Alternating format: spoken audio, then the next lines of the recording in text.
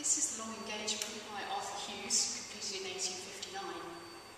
Hughes wasn't a member of the Pre-Raphaelite Brotherhood, but he was very close to them in the 1850s, and he shared a lot of their ideals and their approaches. So, for example, he had an interest in truth to nature, the idea of painting nature directly out of doors, right in front of the thing that you're trying to paint. So, in the case of the landscape, in this painting, much of it was painted out of doors directly from nature.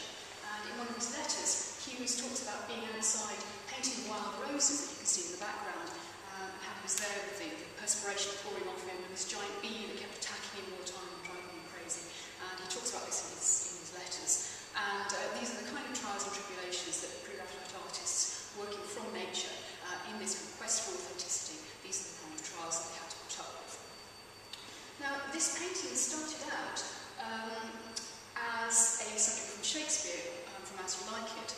Hughes was going to paint an image of Orlando and Rosalind in the Forest of Arden. But he then changed his mind and decided to turn it into a modern life subject, showing a pair of modern-day lovers, who you can see here. The title of the painting, The Long Engagement, derives from the fact that the lovers here, the clergyman and his sweetheart, are unable to marry because they don't have enough money. He just doesn't earn enough to be able to support her. And we know they've been courting for a long time because her name has been carved on the tree here in one of their past trysts in the woodland, has been almost completely obscured by the ivy that's been growing up. So this is very long-term courtship. And also when we look close up at the faces, we can see that these are people who aren't in the first flush of youth. Now the landscape background helps to add to the meaning of the painting, helps to explain the plight of these two lovers. So in the background you can see that nature is all kind of blooming and flourishing, and the squirrels are pairing off and nesting. There's a pair of squirrels on the branch there.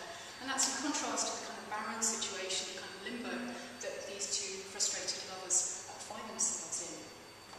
And the wild roses in the background here, twining around, are symbolic in the popular Victorian flower symbolism of love, but particularly of the pleasures and pains of love, sort of bittersweet qualities of love, because wild roses have soft blooms, but they also have sharp thorns. Even the kind of claustrophobia of the landscape helps to create this idea that these lovers are trapped in their situation. They seem surrounded, almost hemmed in by all this version of nature, so there's a sense that they're trapped in this situation over which they have no control. Now, the story is left deliberately very open-ended. We don't know what's going to happen to these lovers, and 19th century audiences really like pictures that were open in this kind of way, so we speculate about what might happen next and what might be in store for the characters. There are perhaps signs that there may be a happy ending for this couple. There may be signs of optimism.